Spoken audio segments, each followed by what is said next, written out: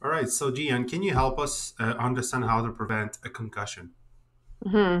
So I think it's really important to remember that sports-related concussions are predictable and preventable. It's shocking actually how many people I told that we were going to do this topic about concussion prevention, and they were kind of like, "Well, is there really anything you can do?" And specifically to sports-related concussions, absolutely. So I think we need to first consider there are two different categories of risk factors.